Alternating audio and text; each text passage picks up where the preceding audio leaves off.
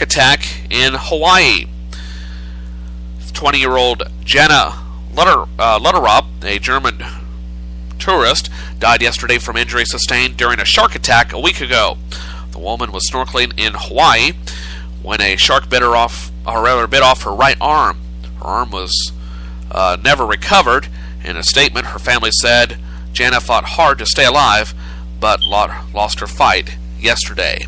And that's a quick update of news headlines that I have for you on this Thursday. Switching over, we're going to do News of the Weird right now. And that's going to oh, son of a bitch. Why is this happening? And a good question to ask as we start off with News of the Weird. An apartment complex in Indianapolis is so messed up. How messed up, you ask? The city claims cops and health inspectors hardly have time to investigate anywhere else. Residents at the La Esmeralda complex have unreasonably consumed resources by filing nearly 400 criminal and public health complaints. The good news is the rent isn't very high. This driver has a speed problem. He's too slow. Oh, I'll get across the street. 59-year-old Gary Constance lost his Minnesota driver's license after being caught 9 times driving 10 to 15 miles per hour under the 55 mile per hour speed limit. An appeals court this week rejected Constance's defense that he wanted to save on gas and not hit critters. I think that's an admirable quality. Save fuel, save the animals, save the world. You know, maybe we ought to lower the speed limits a little bit. Get up a little earlier and take longer to get to our destinations. Well, everyone knows not to mess with the tax man, but this is ridiculous. Pennsylvania widow Eileen let's see if we can get this. Eileen Battisti lost her $300,000 home after she missed paying a $6.30 interest charge on a 2009 tax bill. $6.30? Even I can afford that. Well, maybe after next payday. Which grew to $235 with interest. That I can't afford. I'm sorry, Eileen. I can't help you. The house was sold at auction for $116,000. This week, a judge showed some mercy, granting a hearing before the sale can be finalized. Now that's cold. Denver officials kicked a family out of subsidized public housing just 2 days after the mom was murdered. Because victim Sandra Waskilly was the only person named on the lease, her mom and autistic nephew must get out, according to city officials. We understand the family is under duress, but we will be locking the unit because they have no legal rights, according to officials. And finally, texting and driving got this Wisconsin man into a heap of bleep. Matthew Brune, age 37, finished talking and texting on Highway 151 in Grant County. When he looked up, police said, just as he slammed his rented Ford Mustang into a manure truck. Ah, yes, the old Biff defense. I hate manure! Just watch Back to the Future, you'll understand that joke. Well, we'll have a rundown of lottery numbers in just a little bit. But that concludes today's News of the Weird for this Thursday.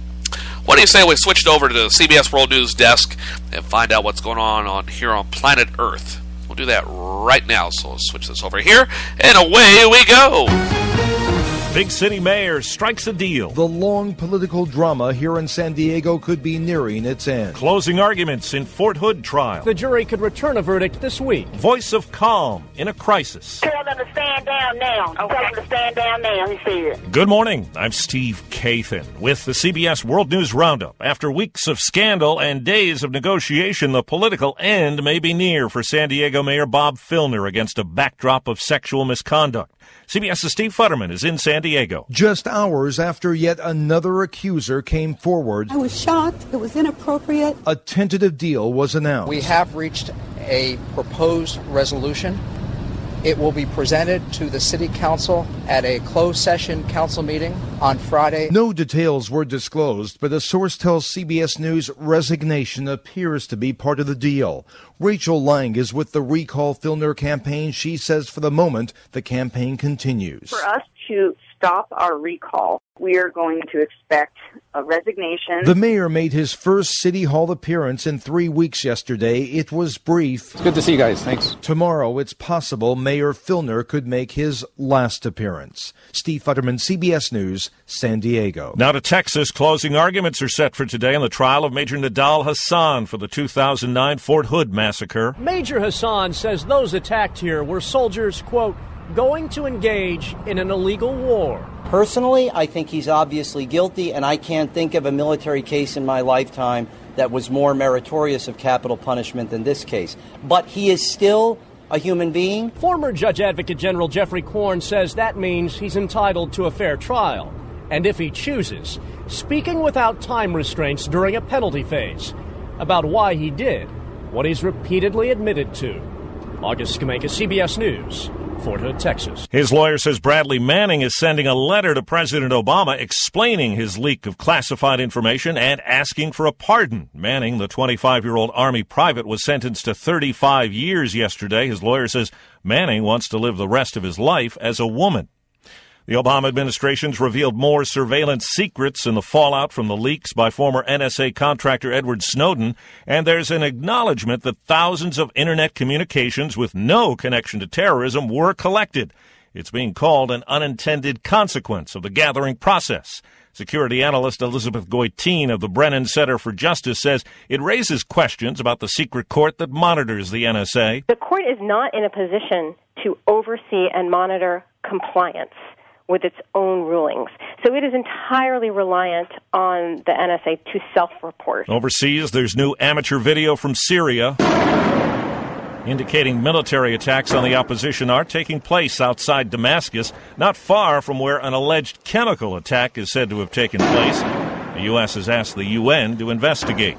In Egypt, it's expected former leader Hosni Mubarak will be released from prison today, but he'll remain under house arrest. His release comes amid a military crackdown that's left more than 1,000 dead and hundreds in detention. Back here at home, Hannah Anderson is beginning to tell her story publicly. She's the 16-year-old California girl abducted earlier this month after her mother and brother were killed. She was found by horse riders in Idaho. I wanted to thank the horsemen and the Amber Alert and the sheriff and the FBI. She was on NBC's Today Show. I'd like to say thank you because without them, I probably wouldn't be here right now.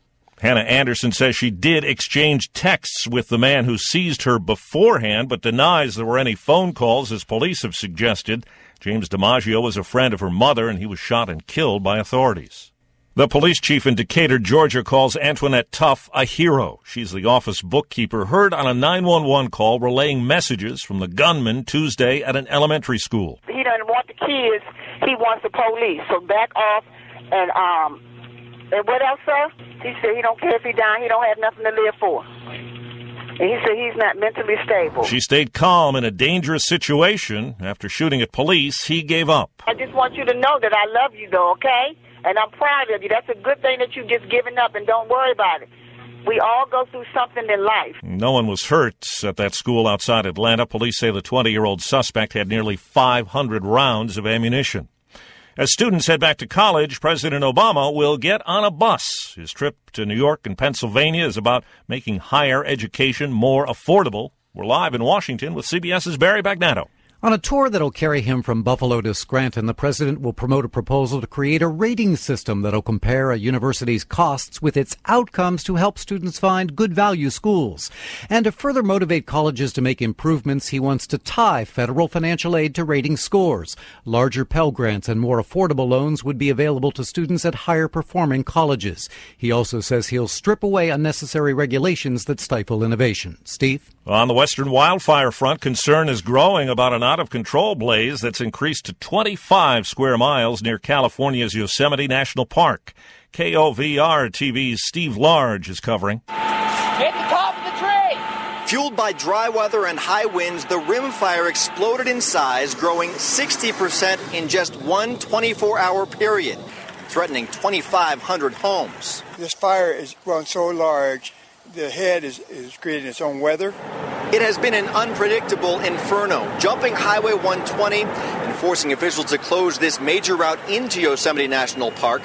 The park is still open, but a thick smoke cloud is moving in that direction. The fire is just 5% contained. The latest glimpse into history comes in the release of the final installment of the Nixon tapes, 340 hours of recordings from the Oval Office posted online by the National Archives. Here's CBS's Dan Raviv. On April 30th, 1973, just after Nixon announced on TV that his top advisors resigned or were fired because of the growing Watergate scandal, California Governor Ronald Reagan called to express support. I know how difficult it was, and I know what the fellows having to do what they did. That's right, they had to get out. So I can understand. That was 17 months before Nixon resigned and 7 years before Reagan won the presidency. Just want you to know I so appreciate your calling. Dan Raviv, CBS News, Washington. A new CDC report looks at something that's still fairly common but now controversial: circumcision. Fewer baby boys are getting circumcised before leaving the hospital. And this decline over the time period that we studied, which was 32 years from 1979 to 2010, was about a 10% decline in those rates. Maria Owings with the National Center for Health Statistics says the biggest declines were out west, where there was a decline of 37%. Sabrina Gibbons for CBS News, Atlanta. Some say the decrease is because fewer insurers are paying for it. In Brazil, 50,000 people have downloaded an app called Boyfriend Tracker, and it does just what the name suggests, provided the woman can get her hands on her boyfriend's phone and download it. Because of privacy concerns, Google has now stopped offering it. It's still available on the developer's website. He says he started it as a joke and insists it's just for social and recreational use. That's the World News Roundup. I'm Steve Kaith, and CBS News. Reminds me of what my shop teacher in high school said about practical jokes. Think it through before you follow through, because if you don't, the implications could bring consequences that you weren't ready for. Thank you, Mr. Thompson, and one of my favorite teachers of all time. It just occurred to me I forgot to upload today's news blooper, so there'll be no news blooper for today. I can't believe I forgot that. There's always something on a show that I forget to do, and that was today's.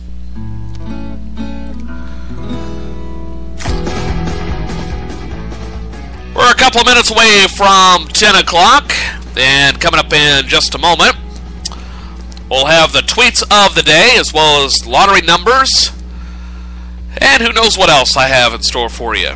Song of the day, that's the other thing I was going to run down. We'll get to all that in just a little bit, right after this break.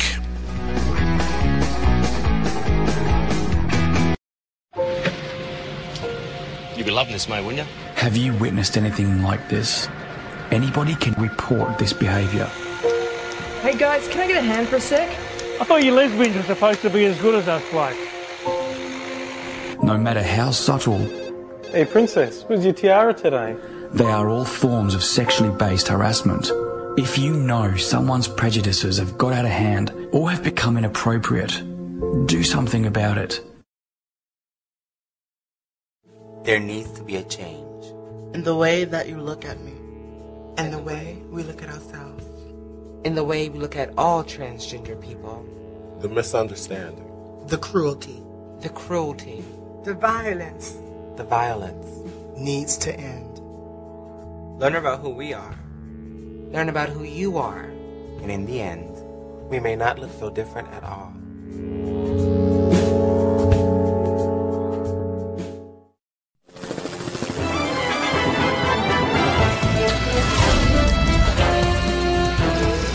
We're a minute away from 10 o'clock on this edition of First Cup. Second episode being recorded live, and hope you're enjoying it. And what do you say we take a look at the winning lottery numbers from yesterday? A reminder, Mega Millions drawing is tomorrow night, and it's worth an estimated $60 million smackers. $60 million for tomorrow night's Mega Millions drawing. Powerball for last night, those winning numbers were 30, 40, 42, 46, 48, and the Powerball number 23. Again, last night's Powerball numbers were 30, 40, 42, 46, 48, and the Powerball number 23. Saturday's drawing, since no one won last night, Powerball for Saturday is worth $92 million. That's nearly $51.5 million after taxes. Lotto numbers from yesterday in the Show Me State, they were 7, 20,